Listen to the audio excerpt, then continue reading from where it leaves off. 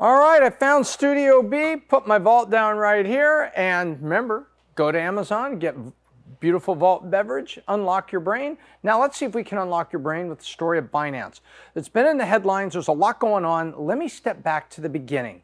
What is Binance? Who founded it? And then what led to this huge headline we had about one of the largest fines in SEC DOJ history, along with a CEO now that has stepped down and is awaiting sentencing. Sentencing meaning going to prison.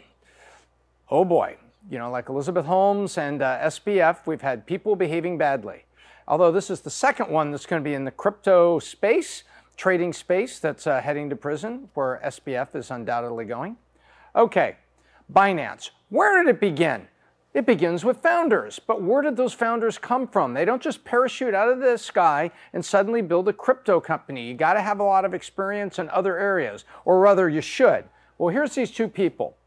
This is Changpeng Zhao, also known as CZ. Everybody calls him CZ. I will call him CZ. He had founded Fusion Systems, which was high-frequency trading software. High frequency refers to lots and lots of trades, and it was trading software that worked for markets. And it says Li He, which was the co-founder, she was a vice president at a technology company which was focused on mobile video, and they had both would eventually find a path together. And Binance was, what is Binance? Well, it's basically a system operated a trading exchange, a cryptocurrency exchange where you could daily trade it. So think of it as the NYSE or the Amex or the FTSE, you know, where you trade stocks and things. Or Chicago Board of Options is an exchange where you trade. Binance was a trade for cryptocurrency. And those two people found each other. 2013, CZ was with Blockchain Info. And he was working on cryptocurrency wallets, so he had some experience. Remember, this is a couple of years prior to being founded. Then he worked at OKCoin as the CTO, and he was actually hired there by Yi.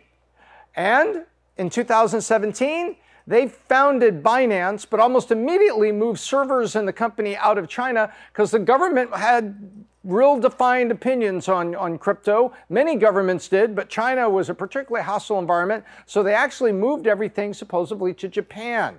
That was the first step. And then in 2018, CZ says, hey, let's get together and build a cryptocurrency trading exchange. And away they go. So she rewrote part of a white paper. A white paper is basically a position paper, technical paper that describes things in detail about Bitcoin's initial coin offering they put together called the stable coin they had made. And again, the headquarters is there in Japan. I mean Malta. So we'll get to that in a second. So you'll see that the sketchiness starts with where the heck was their headquarters and whatnot. So now then, they're up and running. Their market cap very quickly, remember, from the point that they started to the point they were a billion, a unicorn, was not that long. And supposedly they'd moved the headquarters to Malta. And there was some discussion in Malta that said, well, we don't know if they're really authorized to be here. We're not really sure about that. And the Malta government actually made a statement at some point that said, I don't know about this. Anyway, they make a flurry of announcements. We're partnering with these guys, partnering with those guys. But nonetheless, they were making profits, so they say, big profits, giving people like you and me, if you wanted to get an account, to trade on Binance and to buy and sell cryptocurrency. They also announced stablecoin, and stablecoin was a coin that was supposedly going to be less volatile than Bitcoin by its nature and by its design. So nonetheless, they put all this together.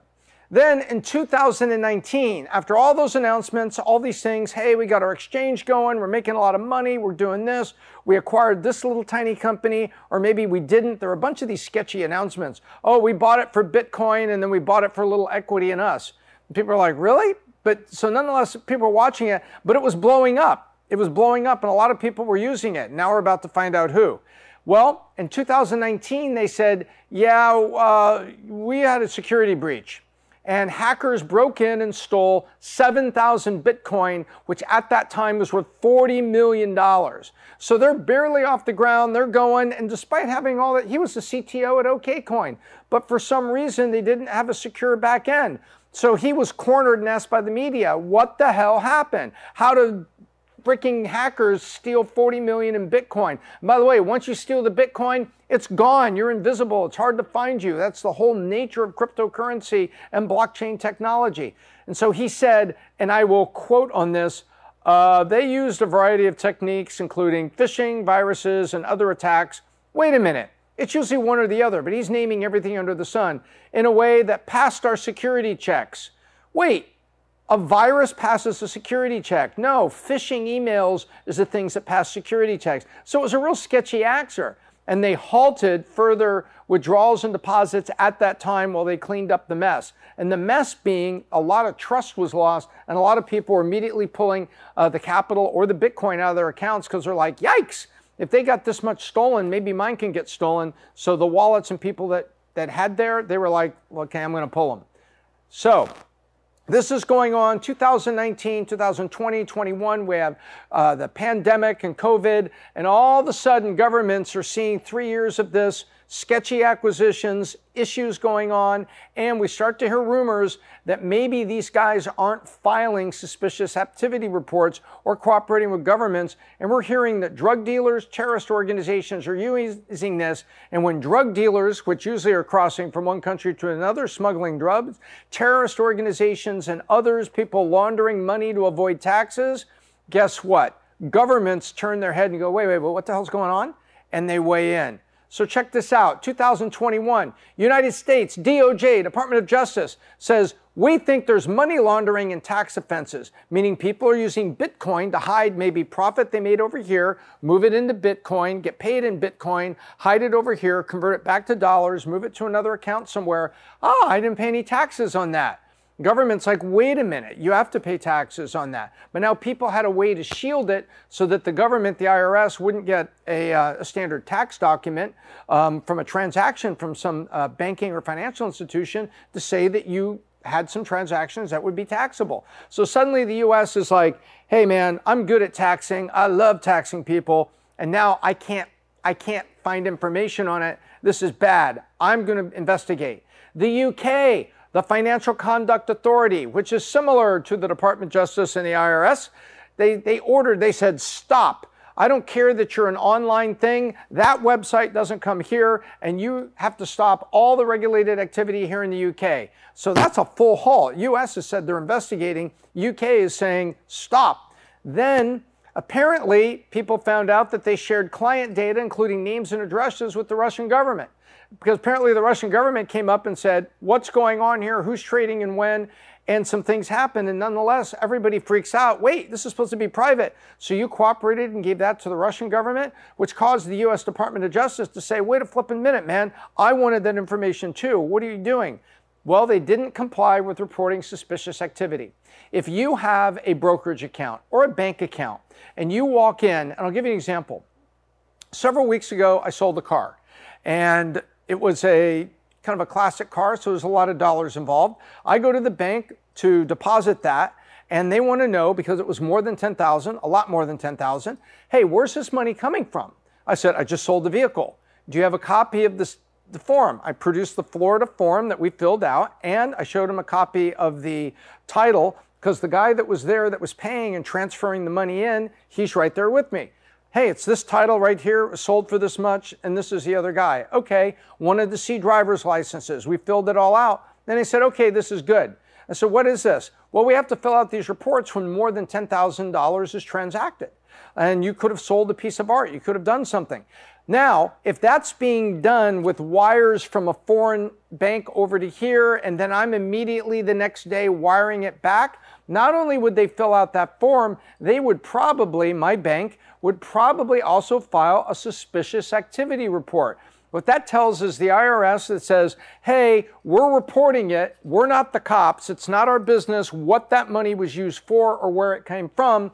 We're just saying, here's a suspicious activity report, and the cops, the Department of Justice, alcohol, tobacco, and firearms, or the SEC starts sniffing around and saying, okay, well, let's find out where all that money came from. Sometimes it's very explainable.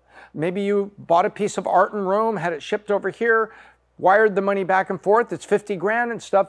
Well, now they're like, okay, I guess that's what you bought. Well, if you bought something once it comes in U.S. soil, depending on the state, they'll want you to pay sales tax even though you bought it over there. So these suspicious activity reports and commerce reports are important. And apparently Binance's compliance people were not filing them and not cooperating all the time.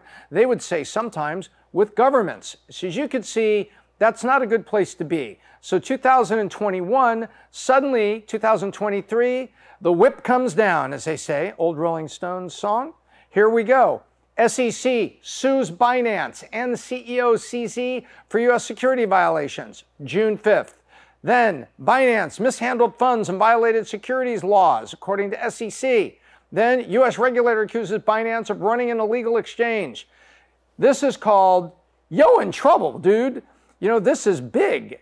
Well, how big? Well, now you see what was going on and people are like, oh my gosh, well, people are pulling money out of Binance, worried about it, but all this activity was still going on. At that point, you had U.S. senators coming to the microphone saying, we have a war in the UK, war in the Ukraine, we have things going on, and we're worried that this money is being used, this exchange, Binance, is being used to give money to terrorist organizations, including people in the U.S. that might be suspicious folks that are trying to move that money to them to fund terrorist activities or money laundering or illegal sale of drugs. So once you build something like this, it can transport millions with relative privacy. You get the attention of people, well, that are moving millions of dollars of drugs and guns and would like some privacy from governments that would arrest them, or in the case of, wars, might meet them on the battlefield and kill them. So the hammer comes down. What happens? What's the aftermath? Well, the U.S. government gives CZ a $50 million fine. He resigns as CEO, and he's going to go to prison.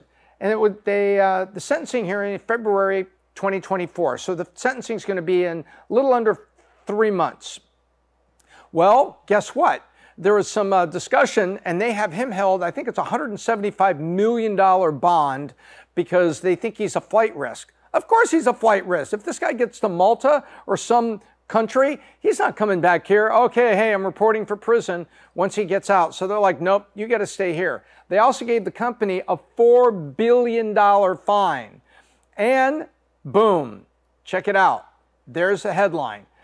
Then must stay in the U.S. for the time being. Yeah, it's called you're going to do prison time, and we don't want you to scamper out around the world, find some deserted island where you can hide and, out in the Maldives or something, and then be like, well, hey, you didn't report for prison. Sorry, I forgot,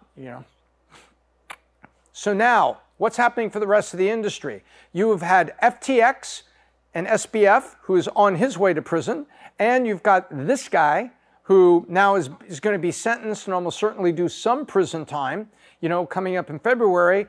And Coinbase, a company that's had some issues, but most of it, they've tried to play it square. Brian Armstrong, he's like saying, hey, I hope this means we've all turned the page and we need to have speed limits on this highway and we all need to obey. So suddenly all the crypto guys and the exchange guys that were talking brash 4 years ago are now like, hey, speed limits are not a bad thing and we need regulation.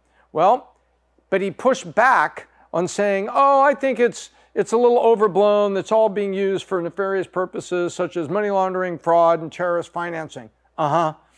Fact is, a lot of crypto is. You gave the criminal activity around the world and people who are just dishonest, white-collar criminals, ability to do this. And there's Mr. Brian Armstrong, and there is CNBC's Crypto World, and these headlines are everywhere. So this is a big deal.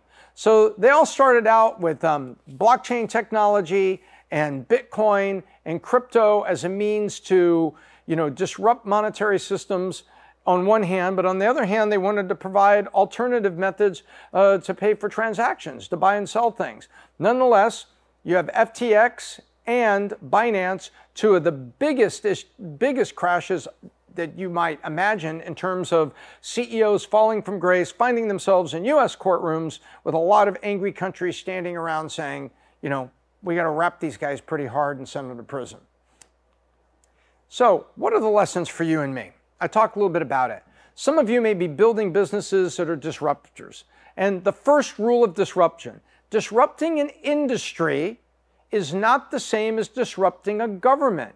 And when people talk about credit cards, transactions, Bitcoin, you have to remember you could be disrupting things in a government that wants to be able to tax and regulate and control money in its economy. So people that are in fintech that think they're disrupting an industry, but they're really disrupting a government, your first rule of disruption, remember, boy, if you're disrupting the government or you're making a change, you better be playing clean, because governments usually win.